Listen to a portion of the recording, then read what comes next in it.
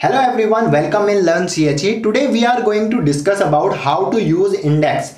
Index which we see in the last of our books. So this is a index and today I will tell you how to use this index. Many times students do not know how to use index. So today I will tell you how to use index. Okay. So I have a book of unit operations of chemical engineering, right? So suppose I want to study about the Reynolds number, right? So what can I do instead of like searching like that, where is a Reynolds number, where is a Reynolds number, like suppose that like that, okay, in fluid mechanics where is a Reynolds number.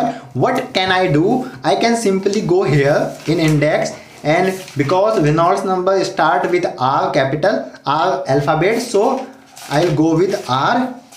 Here is R. Now I have to find the Reynolds number, right? So what I'll do, I'll just go with the Reynolds number. So this is a Reynolds number.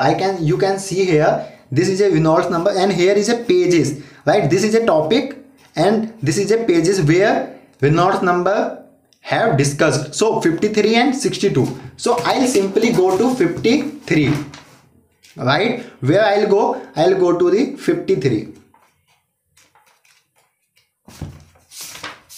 So here we go, and in 53 here you will see the Reynolds number, right? So here is like that, you can study about the any particular topic which you want to study, and which you want to study particular topic, so you can search like this via index help. Okay, now suppose if I want to study about the Hazen-Pauli's equation, right? In fluid mechanics we study about the Hazen-Pauli's equation to determine the pressure drop. So what can I do? I can simply go with the alphabet H.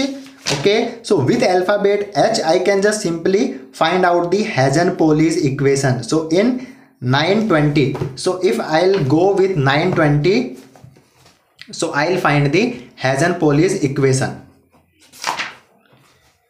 At here you can see the Hazen-Pauli's equation. So okay, so 920, this is the okay. So this is the benefit of using the index, how to use index. Okay,